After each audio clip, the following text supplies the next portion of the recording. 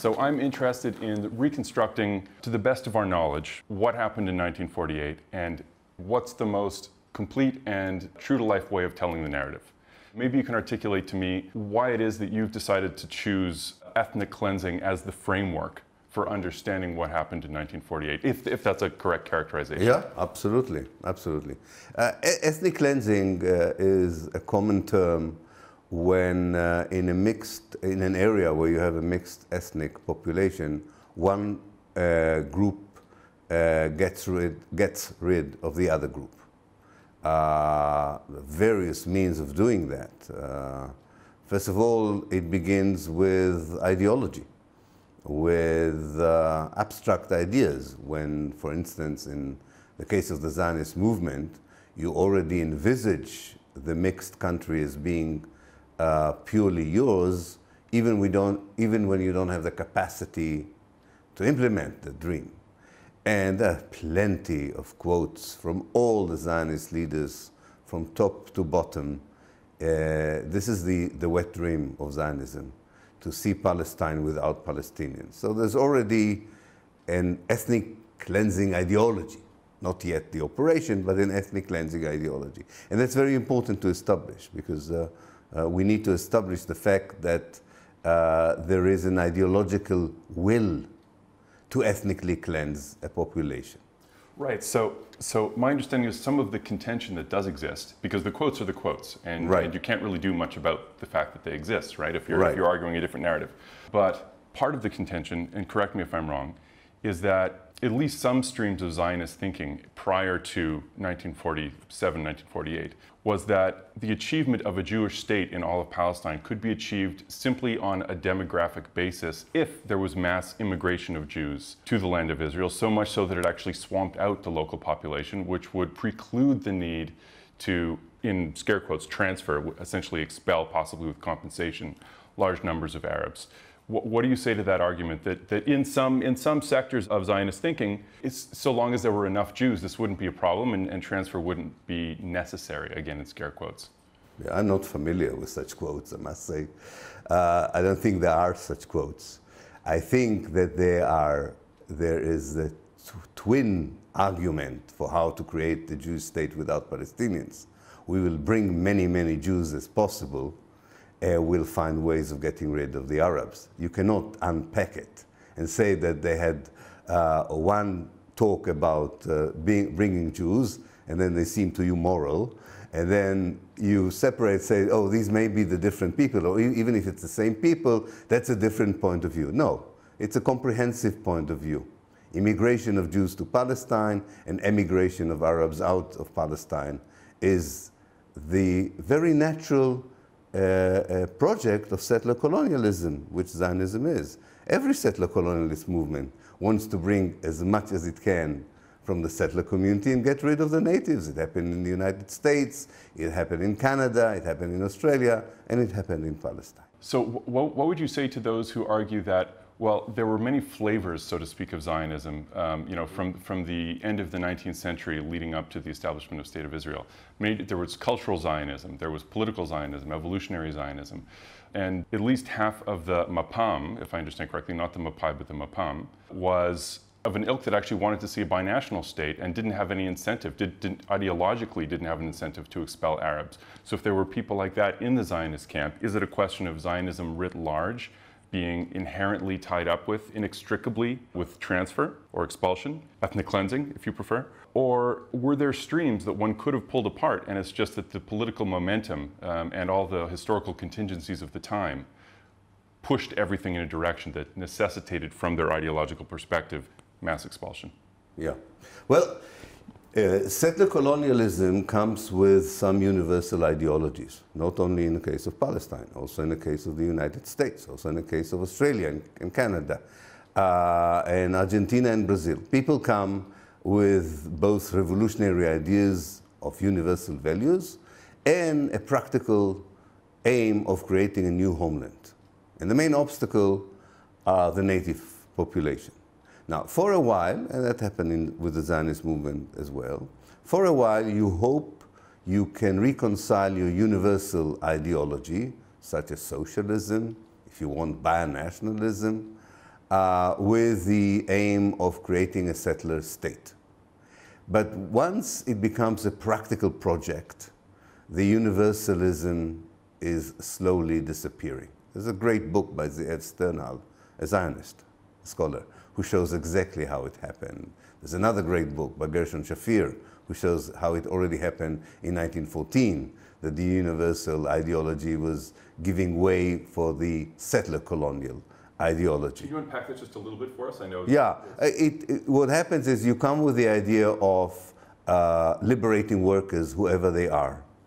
But then you say, I cannot create an Arab-Jewish trade unions. I mean, that would be against the idea of Hebrew labor, of Jewish labor, which is why we created the Zionist movement. So we will create a Palestinian labor trade union that we will control. Yes, it's not ethnic cleansing, but the reason it's not ethnic cleansing is because you're only 10% of the population. There's a limit of how crazy they could have been with what they thought they could do or not do. And maybe they even thought that they have reconciled it. They reconciled the wish to create a Palestine without Palestinians and universal obligation to liberating workers wherever they are. And then it's a time process. As their presence in Palestine continues, and as the native population begins an anti-colonialist struggle against them, universal ideology is thrown out of the window. Mapam believed in binational state, it is true, but one has to explain why did the Mapam soldiers in the Palmach, why did they play such a crucial role, a brutal role, a criminal role in ethnically cleansing the Palestinians? They committed some of the worst crimes against the Palestinians. And after the villages were destroyed, they were the most greedy movement among the kibbutzi movement for taking over the Palestinian villages that were deserted. And the Palmach, just to be clear, is the sort of the political party out of the socialist movement of HaShomer HaTzair. I mean, we're talking about the left wing of the kibbutzi movement, which you mentioned as supporting binationalism. It also had another wing called Achdut HaAvoda, which also had binational ideologies. But these ideologies, the more I'm thinking about them, I don't think people were not genuine. They really wanted to be both a colonialist and a universalist. Like the state of Israel, it wishes to be both Jewish and democratic, and it's impossible. There cannot be a Jewish democratic state. Either there will be a Jewish state, which will be a racist, apartheid, ethnic state, which is Israel today, or it can be a democratic state, but then it cannot be Jewish. It's impossible. This is an oxymoron that the Zionist movement invented, because maybe people thought they can reconcile, as I say, universal ideologies with ethnic ideologies, or more cynical ones, and I expect there were some cynical people there as well, said it's good for commodifying Zionism outside of Palestine as a project of socialism, of communism, liberalism, and later on as democracy. But the essence of the Zionist project is an essence of the settler colonialist movement. And no settler colonialist movement could tolerate the presence of native population. There isn't one example in the world where settlers came from Europe with an idea that the natives can stay. The best they could hope for was South Africa. They can stay, but under a segregative system called apartheid. So if we're making the comparison to other settler colonial projects specifically, where there was, let's say, a metropole that they emigrated. Oh, no, you're wrong. I'm sorry, I'm stopping you. Settler colonialism has no metropole. You're totally wrong there. Classical colonial movements have metropole. Settler colonial movements work against the metropole eventually. They are assisted sometimes by metropole, like Zionist movement needed Britain, but they are not serving the metropole. On the contrary, the settler colonialists in the United States worked against the metropole. The settler colonialists in Australia worked against the metropole. The settler colonialists in South Africa worked against the metropole. No, there's no metropole. That's why Zionism, Zionist scholars try to say, oh, there was no metropole. No, but that's totally wrong. It's not I didn't say it's a classical colonialist movement. It's a settler colonialist movement. So let me define for you settler colonialism so that you don't make this mistake again.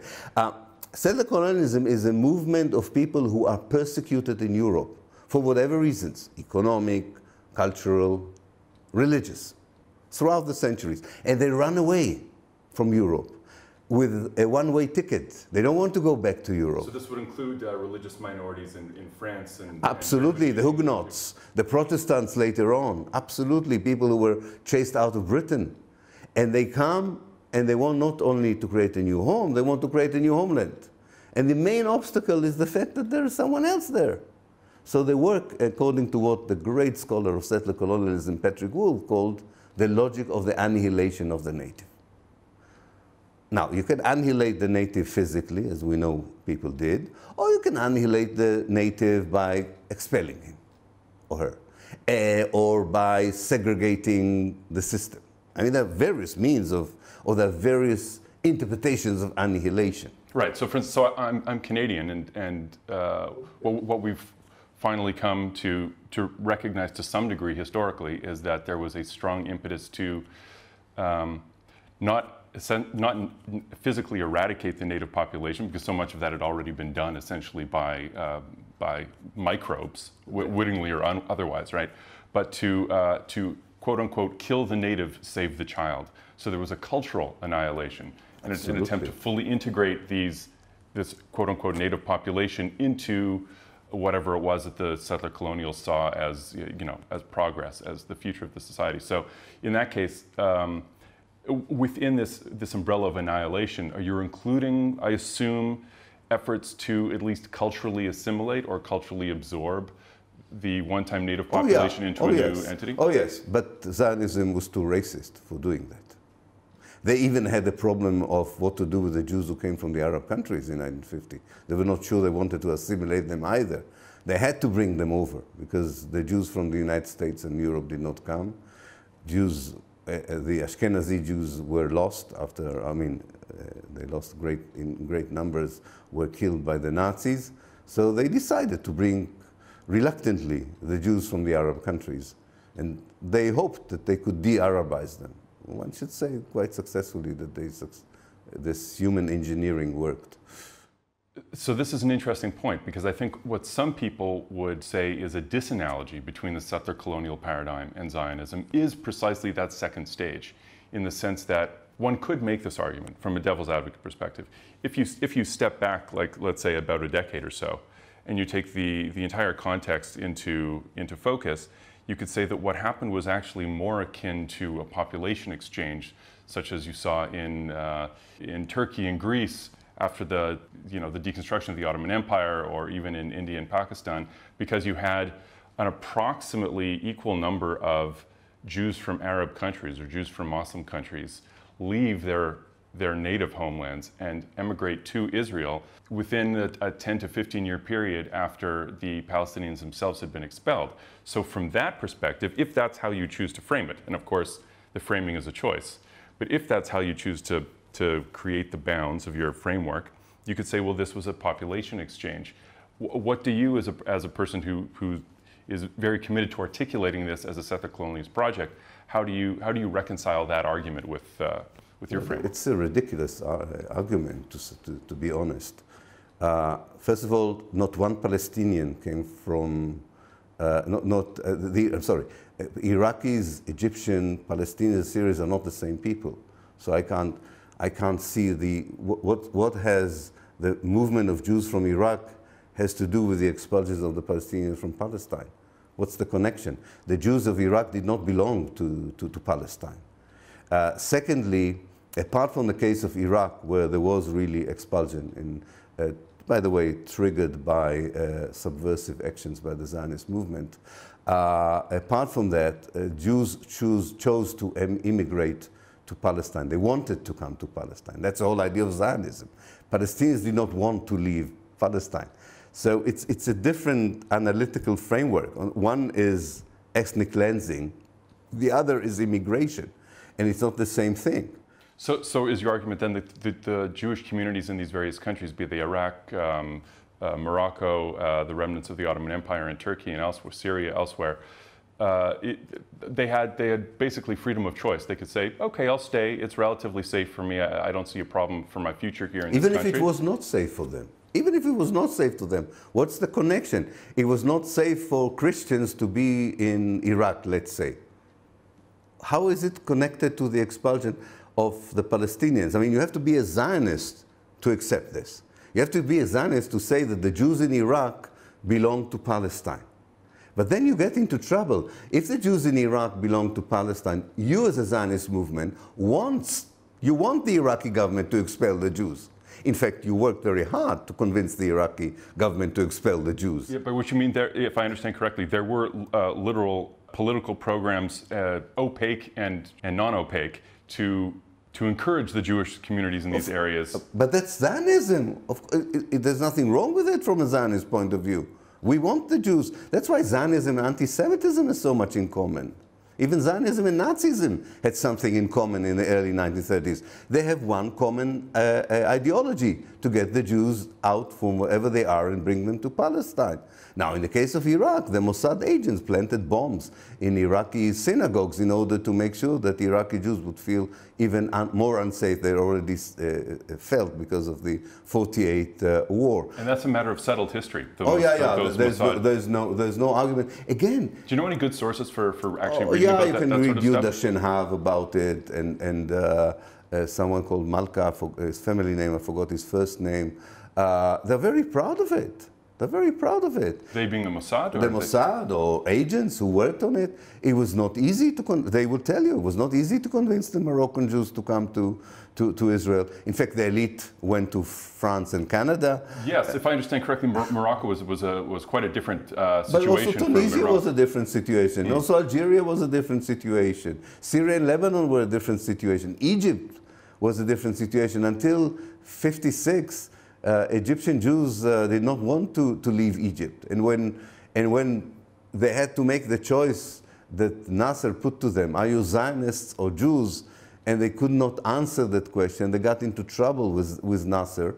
And there are Egyptian Jewish diasporas all over the world. In fact, there is an Egyptian Jewish diaspora in Israel. So it's a diaspora. It's not the same. There is no dialectical connection there. It's not an exchange of population. It's on one hand is the settler colonialist movement that ethnically cleansed the native population. On the other, you have immigration, sometimes because of ideology, sometimes because of economic issues, cultural issues.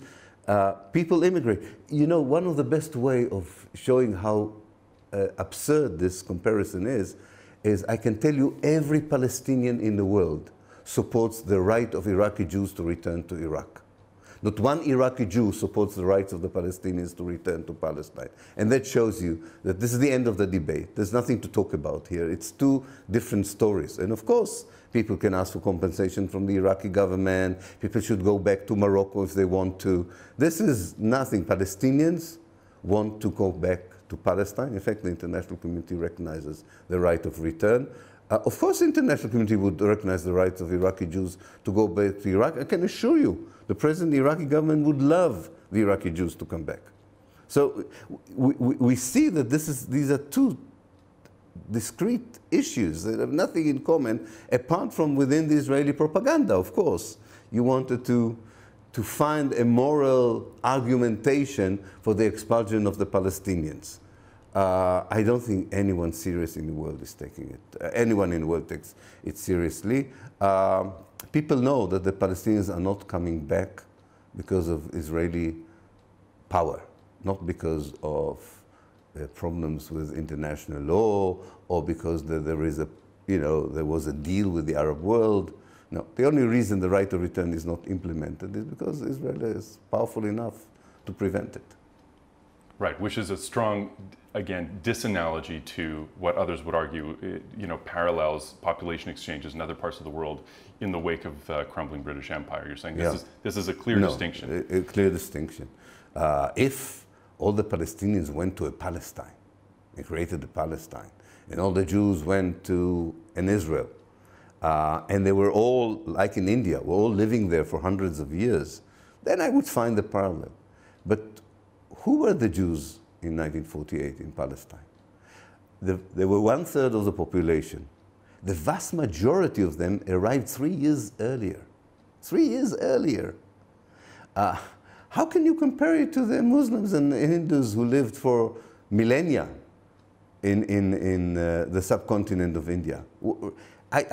You know, the mosquitoes and helicopters both fly, but they're still not the same, you know? They're still not the same. Having discussed that, maybe we can move on to your understanding of the processes that occurred in 1947, 1948, and what actually led to the Palestinian refugee crisis, essentially. Right. Because the nitty-gritty, the details of the intentionality involved in different stages and the programmatic nature or lack thereof, I think is really, that's my understanding, is where a lot of the historical contention in serious historiography lies today. So how would you articulate it to a lay public? By the way, just a general remark, I don't agree with you. I think that the main debate used to be about facts. I think the debate now is about the moral interpretation of facts. But that's putting it aside. And I think what really makes the operation in 48 and ethnic cleansing, even without agreeing on the nitty-gritty, whether it was intentional, systematic or not, is the fact that Israel did not allow the Palestinians to return, which is an established fact. It's an official Israeli policy. In effect, is it not they don't allow them to return unless it's within the confines of, or within the rubric of, a comprehensive peace negotiation? It doesn't matter. According to the international law, the Palestinians in January 49 had the right to return. You could not condition it by peace. Nobody did. In fact, the United States imposed sanctions on Israel throughout 1949 for not allowing their Palestinian refugees to return. Unfortunately, American policy changed later. But anyway, let's go to what you call the nitty-gritty. I think the crucial moment is February 1947, when Britain decides to leave Palestine. As I said, there was already an ideology of ethnic cleansing, very much part of the Zionist ideology, but there was no capacity to implement it, and there was no historical opportunity to implement it. February 47 provided that opportunity. I don't think in February 47 they were clear on what they want to do with the Palestinian population. They first reacted to the new situation by trying to take over governmental, centers of power, create an infrastructure for the state. I don't think much was debated about the fate of the Palestinian population at that moment. They had more important fish to fry. And just to be clear, so that moment was the United Nations? No. It's before. It's February 47. Britain tells everyone that it's not going to stay in Palestine, and it transfers the issue to the United Nations. We don't know yet what the United Nations is going to decide. Right, but Britain has now officially announced. Yeah, we're turning this over to the United Nations. Very interesting. The Palestinian leadership doesn't do anything with this announcement. They think it doesn't matter. They are sure that the United Nations would do with Palestine what it did with Iraq. Well, what Palestinian leadership was there to speak of at the time? Oh, there was an Arab Higher Committee. Most of its members were in exile, but they still met. There were local national committees. There was strong connection between the Palestinian leadership and the Arab League. So they digested the news by saying that probably the United Nations would apply the same principle that applied in other mandatory situations, where the majority would decide what would be the nature of the state. The Zionist movement understood that if you allow the majority to decide the nature of the state, there will be no Jewish state. But as I'm saying, I don't think immediately they dealt with it. I think that only after the United Nations partition plan was adopted in November 1947, and it was clear that the Arab world and the Palestinians are not going to accept it, then and I think the documents also show it, I think that the crucial moment is the 29th of November of 1947, when the leadership of the Zionist movement understands it has an historical opportunity because of the Arab rejection of the partition plan, and because the partition plan gives international legitimacy to the Jewish state, although they hate, as Ben-Gurion stated very clearly, even openly, not just in secret documents, he stated, we can never have a viable Jewish state within what the United Nations accorded to us. And the reason was that, according to the United Nations, the part that was accorded to the Jewish state had an equal number of Jews and Palestinians in it. And also so something like 51 to 51 to 49. Yeah. And also he said the borders are not viable. But he said it doesn't matter, because the Palestinians in the Arab world rejected it. What will determine, he says very clearly. And we have explicit written documentation. Oh, yeah. But as I said, this was not even secret documents. These are his speeches in front of Mapai, the major party, in which he says, we will need to have at least a population where we are 80% of the population, not 60-40, not 40-40, 80%, and we need 80% of the land if we want to have a viable state. He's very clear about it. 80% of the land being 80% of mandatory Palestine. Mandatory Palestine, excluding transitory. Yeah, which is very interesting, because the Zionist movement gave the United Nations, when they started their deliberations, they gave them a map. And in the map, they offered that the Jewish state would be 80% of Palestine, which is Israel today without the West Bank. Very interesting. The United Nations thought it was too much to give the 1/3 of the population, most of them immigrants who came a few years before, to give them 80% was a bit too, even they thought it was a bit too much, so they offered them more or less half of the country. But I think, let's say the 1st of December, and what I think the documents show, that two things they show. First of all, that there is a small group of people who decide to take upon themselves the decision-making process on the fate of the Palestinians. They're very secretive. They don't share their ideas with others. They meet quite often, led by David Ben-Gurion. They are called the Va'ada Me'atzet, the consultancy. It's an ad hoc group. It is not established Zionists were very organized. They had the elections and so on. This is not, nobody is elected and so on. Nonetheless, these meetings are being documented. They are being documented, although they're not minuted all the time, because it was secret. I mean, that's the nature of secret meetings. Every now and then you can go and find, maybe there are. My friend Gadi El-Ghazi says, and I think he's right, we've only been shown 2% of the documents of 48.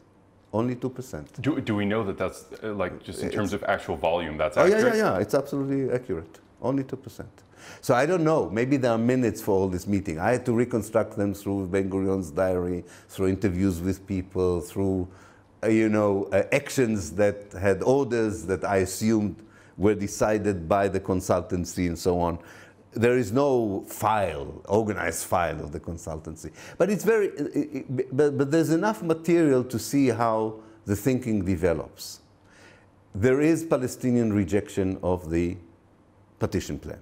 There are even Palestinian actions against the partition plan. Attacks on Jewish transport, attacks on Jewish settlements, demonstrations, petition, although they peter out.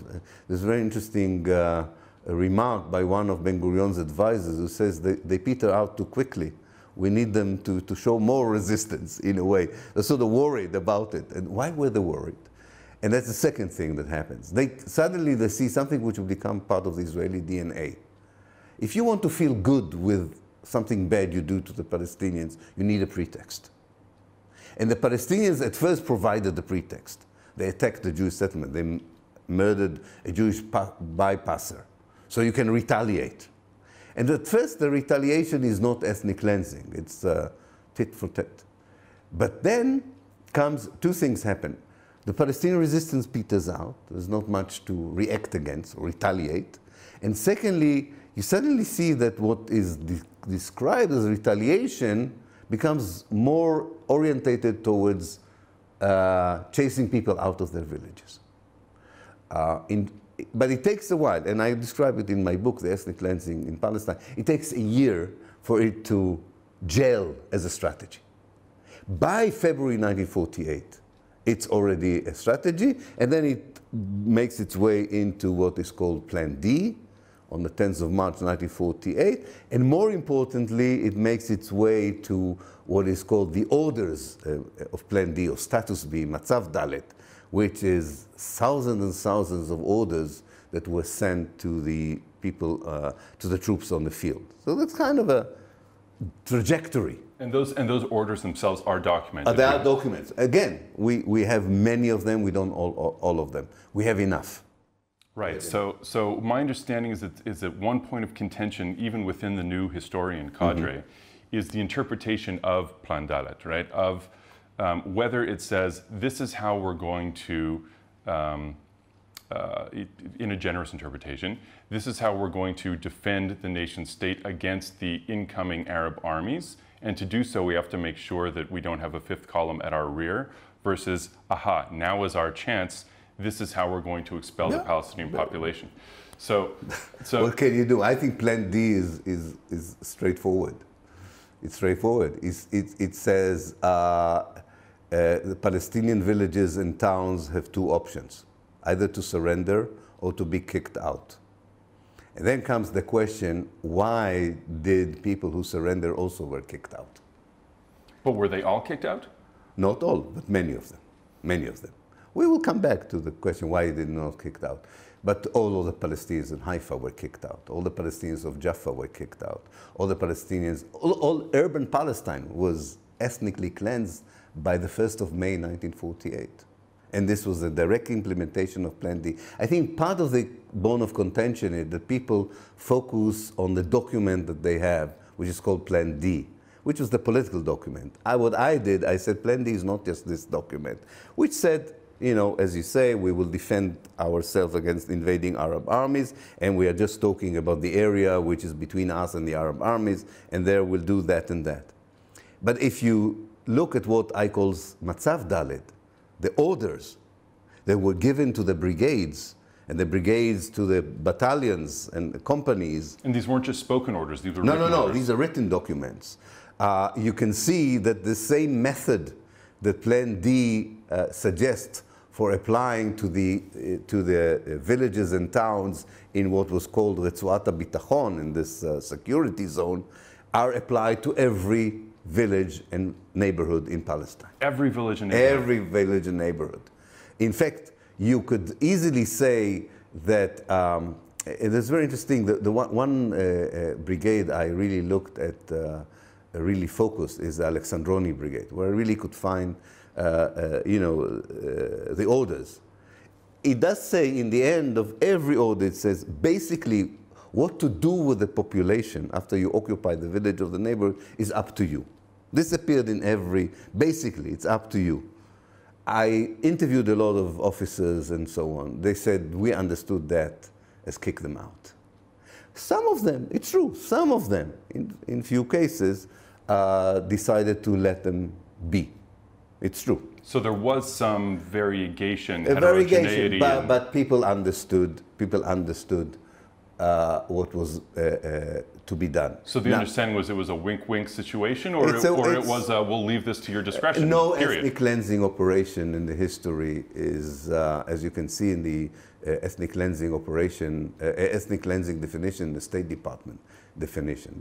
Even in the worst case of ethnic cleansing, which we had in the 1990s in Serbia, there were no direct orders like that. You create an atmosphere, the soldiers know what they have to do. That's why oral history is as important as the documents. You know, every Israeli trooper I interviewed said to me, come on, are you joking? We knew what we had to do. You can see, by the way, you go to the Zochrot website, they have 30 to 50 interviews with Israeli soldiers from 48 who say to the camera, we knew exactly what was expected of us. Are these some of the people that ended up turning around and suing after they had seen themselves on film essentially and decided, wait a minute, that's only one of them. Only one of them. One individual? One individual. Chaim Guri, because he's, and Fishke, because both of them are national heroes, so they had second thoughts, but most of them. But, you know, I interviewed them even before Zochrot. The orders, you had three kinds of orders, if you want. There were, first of all, let's say about urban Palestine. It was clear that urban Palestine had to be cleansed. There the commanders were not saying it's up for your discretion. No, you had to kick these people out. It was preferred to have a quiet transfer. That is true. They liked the idea if the people of Haifa would leave voluntarily. So Haifa specifically is confusing Yeah. for me. I'm trying to wrap my head around this, Okay. because what I've heard is that the mayor of Haifa, the Jewish mayor of Haifa at the time, specifically requested of the local Arab population to stay. He did. He was not part of the leadership. Right, and the Arab High Committee, in this particular instance, actually suggested people leave. No, what happened was that the Arab, you have to remember, this is 21st, 22nd of April. This is after Deir Yassin, after already Tiberias is being cleansed, and Beisan, and so there is a sense among the leadership that an organized eviction is better, but it's eviction. They didn't want to leave. You describe it as if they wanted to go on a picnic and leave the town. They decided they can save the people with an organized eviction. That is true. Organized from the Zionist side? Or No, organized with the British, because the British are responsible for law and order. And the British are criminals. They should have said to the Zionist movement, we are responsible for law and order. Not one Arab is going to live here. But they didn't. They facilitated negotiations between the Jewish forces and the Arab leaders. And the Arab leaders said, okay, we'll have an organized eviction. So people were told to come to the harbor, the area of the harbor, on the 22nd of April. And then they were bombarded from above to make sure that they leave. So, it's the Haganah that's bombarding them. Yeah. But at the same time, and correct me if I'm wrong, is it at the same time that the mayor is making pleas to the Arab community not to leave? Yeah. I mean, this is what I'm saying. The systematic ethnic cleansing was not organized by the mayor of Haifa, who had very good connections with the Jews, with the Palestinians. Of course, he was a Zionist who didn't want to see the Palestinians leave. I believe he was genuine in this. But the commander of the Carmeli brigade that was ethnically cleansing Haifa had no wish for the Palestinians to leave. We have their orders. They had orders to kick people out of Haifa. And the orders are all the Arabs, everyone, out of the city? Yeah, of course, to empty the city. To empty the city. Now, there came this moment, which happens. You know, it happened in ex-Yugoslavia as well. The leaders of the community say, let's do it in an organized way, you know? Let's take them out because they cannot stay. Something terrible would happen to them. And while they are organizing this eviction, they are being bombarded from above. So it's a concern for their safety, or it's a concern for being viewed retroactively as being complicit in the process? Like what's the incentive from the side of the Arab leadership to facilitate? To save the population. Full stop. Remember, Deir Yassin is in the background. Jews massacre Palestinians. There are rumors that they're raping women. It doesn't matter, by the way, whether they were substantiated or not. And the intelligence, as Benny Morris showed in his book, to his credit, the intelligence unit of the Haganah spread these rumors all the time of what would happen to you. So yeah, there's fear, great fear. Great fear. And you remember, they thought that they will evict them to Akka, which is 15 minutes drive from Haifa, and that they could come back. They didn't think that they were evicting them forever. They thought there's fighting, it doesn't go well, the Jews are quite barbaric, let's take them out. The idea was this is why people left things as they were. Nobody really packed. And the reason was they thought they could come back. And in fact, the United Nations, the United States, Britain, wanted the people of Haifa to come back from Akka. They told the Israelis, why are you not allowed? Okay, there's in the first truce, June, 9th of June, there's a truce. Bernadotte is here. The United Nations mediator, he says to the Israelis, okay, the people of Haifa should come back. Just to be clear, Bernadotte, he was a Swede who actually saved Jewish refugees in Europe. He was the during president War. of the International Red Cross in Sweden, who saved a lot of Jews in the Holocaust. And he was appointed as the United Nations mediator. And he arrives in Palestine on 20th of May, 48. And he says, okay, these people left. He didn't blame the Israelis for the expulsion of the people of Haifa or Jaffa. He said, remember, when he arrives, all the cities are emptied already. So he says, let these people go back to Jaffa. Let these people go back to Haifa. and let's stop this madness. For him, it was madness. Why these two communities should fight each other? And the Israeli position is very clear. Anybody who left is not going to come back. Is not going to come back. That's their documented position. That's documented, and they were very proud of it. They didn't hide it. And it didn't matter whether you left voluntarily, so to speak, namely you left because you were afraid, or you left because someone put you on a lorry and kicked you out. So this is ethnic cleansing. You have to look not at the nitty-gritty. You have to look at the big picture. Now, of course, hundreds of thousands of soldiers were involved in it. And they act as they are now. Hundreds of thousands of soldiers are busy policing Palestinians in the West Bank. Some soldiers are more moral. Some are more barbaric. The big picture is not the individual soldier who does something differently. The big picture is the ideology, the overall impression you get from the overall commands, and the behavior on the ground. Behavior on the ground. I'll give you an example. The commander who occupied Safad felt pity for 100 elderly people, and he allowed them to stay. They were 80 years and over. Ben Gurion, in his diary, and I quote it in my book, The Ethnic Cleansing, writes an angry letter to the commander of Safad. Why did you leave these 100 people in Safad? We want Safad to be totally empty of any Arabs. That's an example. Haifa, a few thousand Palestinians were left in Haifa. Yes, so this is partly why I'm so confused about Haifa specifically. No, a few thousand out of 75,000 is ethnic cleansing. 5,000 out of 75,000. 70,000 were kicked out. Now, kicking out for me, again, is also not allowing you to come back. That's very important. If I am afraid in Tel Aviv, because I think Iraq is going to bomb Tel Aviv in 1991, and I go to Eilat, if you don't allow me to go back to my flat to Tel Aviv, you've kicked me out of my flat. It doesn't matter that I ran away because I didn't want to be killed. Seems like a reason. That's ethnic cleansing. Ethnic cleansing is the smoking gun. I agree, there's no ethnic cleansing in the world, including, by the way, no genocide. There is no smoking gun for the Nazi decision to exterminate the Jews. There's no smoking gun. By smoking gun, you mean actual documented document policy. that says there are 12 million Jews in the world, we will kill 6 million of them. No, there's no smoking gun. But the smoking gun for the Israeli criminality is the decision not to allow them to return, because that nobody can argue about it. You can argue morally about it, whether Israel had the right.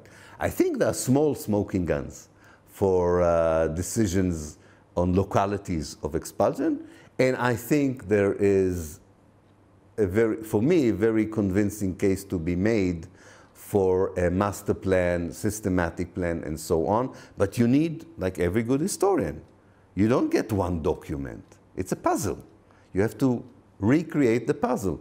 And as historians, we are entitled to argue about whether I did the puzzle correctly or not correctly. I don't mind. I don't mind people arguing with me.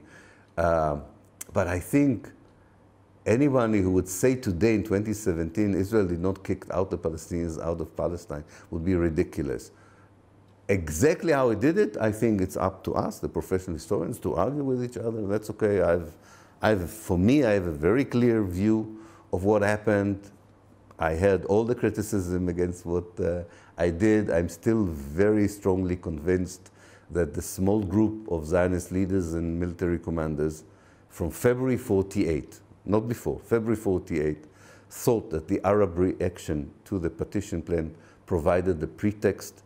And that's why already in February 48, they expelled 3 villages around Caesarea, what is Caesarea today, under the eyes of the British, under the eyes of the international community, while the Arab world is not doing anything. They're very encouraged by their operation in February, that's February 48. And I think what really matters is April 48, the destruction of the urban space. I don't have quotes with me, but and I didn't find, this is a quote I found after I published the Ethnic Cleansing. So I'm inserting that quote into a new edition that I hope to bring, because Simcha Flapan gave me that quote after I published the book. Simcha Flapan is also one of the new historians, and he interviewed Ben-Gurion. And Ben-Gurion says to him... He personally interviewed Ben-Gurion before he passed away. Before he passed away. And he brings a quote in his book, The Birth of Israel, where Ben-Gurion says to him, of course we had to destroy the cities of Palestine. They were the brain of the Palestinians. You needed, and it did not, we did it by destroying their economic infrastructure, the villages around them, and by having a proper urban warfare, and that's how something like that. Again, I don't want to. This is in reference to April, May 48 April, specifically, May. Yeah. not some sort of April, prior May, and it can be found in the book by Simcha Flapan, The Birth of Israel. I think it's even a quote that opens one of the chapter. But I may be wrong there, and we can check it later on. That's almost a smoking gun quote, if you want. But even without it, I think when you go to the orders of Plan D, again, I'm saying the orders of Plan D, it's very clear that you attack the villages around the cities, then you attack the cities themselves, and you cause the population to flee. So given that, how does one account for the fact that today's Israel, within 48 borders, still has a population of at least 20% Arab? Yeah. Well, ethnic cleansing is not a complete success. It was not bad. 1 million in the area that became the Jewish state. 1 million Palestinians became refugees. Almost 1 million. A small, I don't remember the numbers, but I think 160,000 to 200,000 remained. So that's ethnic cleansing. Percentage-wise, do you know? It's 20% of the Palestinians who lived within what became the Jewish state were not expelled. 80% were expelled, 20% were kept. We have today the same percentage. 20% of the population of Israel are Palestinians. So the percentage has not changed. It's the same percentage. The natural growth was much triple than the one on the Jewish side, so that explains the growth in population.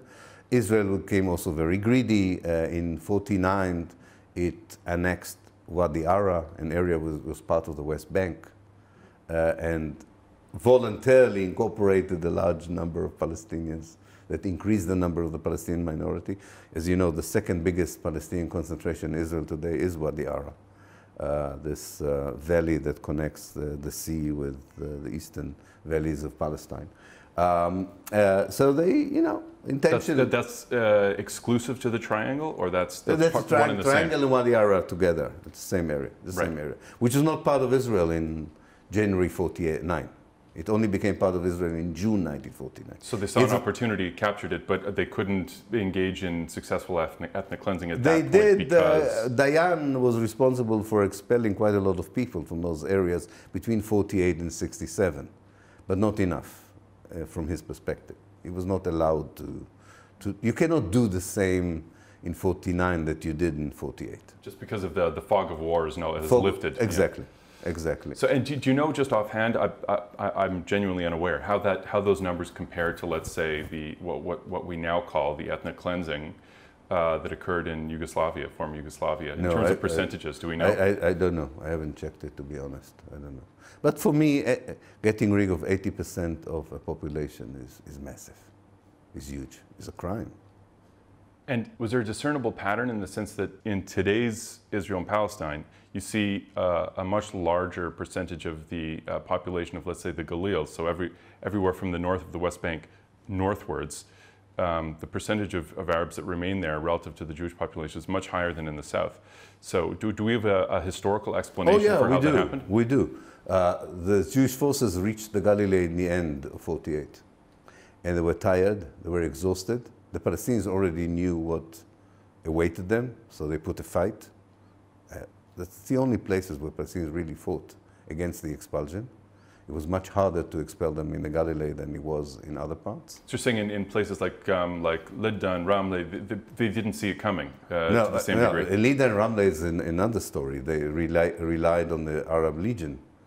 You know, if the Arab Legion would have stayed in Lydda and Ramle, it would be a bloody battle. But they decided to withdraw and left the population unarmed, so they couldn't do much. So they thought the Arab Legion would defend them. And the Arab Legion, they left in one day. The next day, they were occupied and expelled by the orders of Rabin, who said Ben-Gurion. You remember the famous movement with a hand that Ben-Gurion did to Rabin, just kick them out. In Galilee, they came later. So is it that the populations of Galilee had learned their lesson from the rumors? Few things. They learned the lessons. They had a close proximity to Lebanese villages, so people from Lebanon came and helped them. It was much easier. Literally, they came across to help them. The border with arms? Yeah. You remember there was no border. Right. There was no border. This is the last stronghold of the Arab Salvation Army of Kaouji. He made the final stands.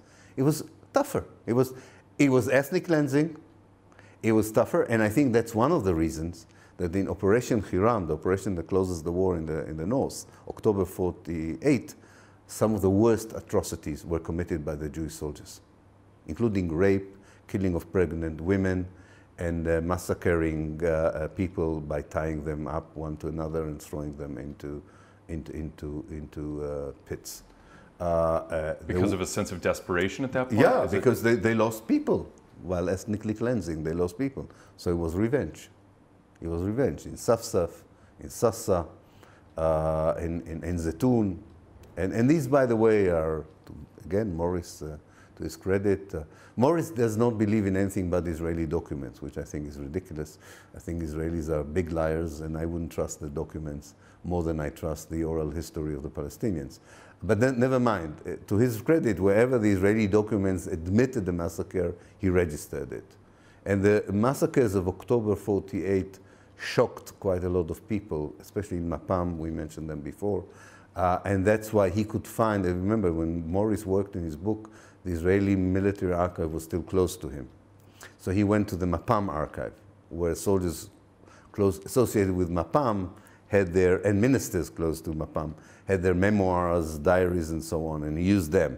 And they really pressured Ben-Gurion to investigate the atrocities done in Hiram, in Operation Hiram. And they were very graphic in their description of what the soldiers did, which is really horrific. And the reason they did it was because they encountered more fierce resistance? More fierce resistance. This is also one of the only places where the Israelis used extensively their airplanes to bombard Palestinian villages to cause people to flee. One of the persons was the famous Abi Natan, who bombarded to death Tarshiha, a village that survived. It's still with us today. Israelis could not get rid of them, the Tarshiha people, so they allowed them to stay. So that suggests there really was this time and logistical pressure to accomplish this as quickly as possible. This is, from your perspective, as quickly as possible. But in the course of that, because people had clued in, it was harder to do it effectively. So you saw less effective ethnic cleansing and more retribution. Is that a fair assessment? Yeah, it's a fair assessment. Then when the war subsides, the few villages like Ikrit and Bir'im and Rabsiyah and Kaditha, few villages where the army says we cannot allow Palestinians to be in these villages, they're too strategic. And then they do something terrible. It's about 6 or 7 villages. They convince them to leave the village. They tell them, go for 2 weeks. The army needs to survey the villages. And they destroy the village in those 2 weeks and tell the people, unfortunately, you cannot come back because we had a military exercise here in the village, unfortunately. And because the army did a mistake, to 2 villages, it made the promise in writing, Ikrit and Birim. So they went to the Supreme High Court in Israel And after years and years of struggle, the Supreme Court said, you know, you're right. The army promised you to come back. And the Supreme Court said, if the army agrees, we don't mind if you go back. Well, the army doesn't agree. So, but this is just a settler colonialist movement, like the Zionist movement, when it becomes a settler state. We saw it in South Africa, also in the United States and Canada. They adapt themselves to new realities. For example, you cannot genocide Native Americans at a certain moment in the 20th century. You cannot hunt down Aboriginals anymore in Australia at a certain moment. So you use other means. In Canada, you kidnap the kids and you send them to schools, supposedly schools, where they're really morally tortured and abused. Okay, you don't kill them, but you kill their soul. The native people in the world really were victimized by settler colonialism on a level that is as bad as the Holocaust. But they're not allowed to say it. They're not allowed to say it. There is only now in Canada you don't have a memorial museum for the genocide or whatever was done to the First Nations. Not yet. I'd like to think we're getting there, but it's been a slow process. America only now is willing to look at African American. I mean, the Holocaust of the slaves was worse than the one in Germany, was much longer, the numbers were higher. Of course, each case is horrific by itself. You know, the German modern industrial nation doing this is, who can, my family was lost there, so I know what I'm talking about, but this idea that you could really downgrade what happened to the native people, and in the case of Palestine, you downgrade it because the victimizers are Jews. That's the main problem for the poor Palestinians have no chance because the people who abused them were the ultimate victims of the 20th century. And they have, for some reason, the world thinks that they are the ones who have to pay the price for this. That's why Israel was absolved in 1948 from the crimes it committed, still is absolved from the crimes it commits against the Palestinian people. And remember, there's always a pretext. The Israelis will tell you, you know, there's suicide bombs, there's terrorism. We're not doing it out of a plan. It's retaliation. It's retaliation. It's interesting. Israel always needs a pretext. But when you check the retaliation, you see no connection between the act and the retaliation. And then you think, so maybe the retaliation is part of something bigger. I'll give you an example. You're saying there's never any connection? Or there's hardly any connection. If I throw a stone, even if I stab you, and I come from a village, you cannot punish the whole village for the fact that I stabbed your brother or sister. Well, you can. It's just illegal under international law. You can, but it's not because it's a retaliation. The collective punishment serves something deeper. I'm here. I'm powerful. I can fuck you all in the village. Yes, sometimes I need an excuse for this. Sometimes I don't even need an excuse. You cannot starve the whole people of Gaza because a Qassam missile was launched from Gaza. Of course you can. You know what I mean when I say you can't.